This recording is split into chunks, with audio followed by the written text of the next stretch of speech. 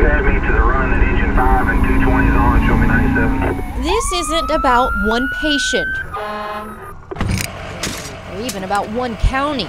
This is about a statewide shortage. We're guessing there's a 35% shortage in the state of Kentucky.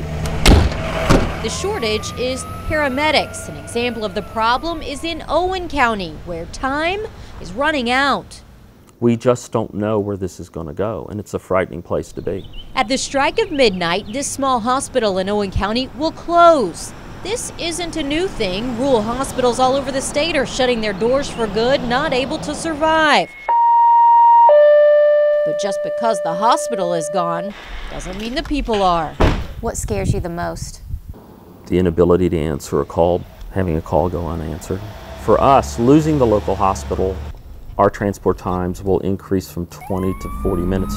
And here's where things get tricky. Owen County's EMS director Dan Brigno says his team is terribly understaffed. I'm not the only one. Ask any other counties surrounding us. We're all in the same position. And that position is changing positions. Just a little more logistical footwork now. He is one of 2 paramedics on each shift, but you won't see him on an ambulance. He's now in a chase car. I may have to jump a call and leave one call to go to another call. It's an old concept they're bringing back to life because they don't have a choice. I think it's a crisis over the entire region. I mean, we're not the only service that's having to resort to the chase car method now.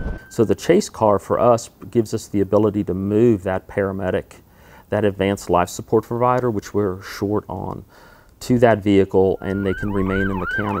It's an efficiency Band-Aid. Other counties do it. They may call it a supervisor's car, but it's the same idea. You see Fayette County show up at a scene with multiple EMS units. In Owen County, you'll get one and an SUV. So the county is in education mode. The problem is that we get calls for stuff. I have a splinter.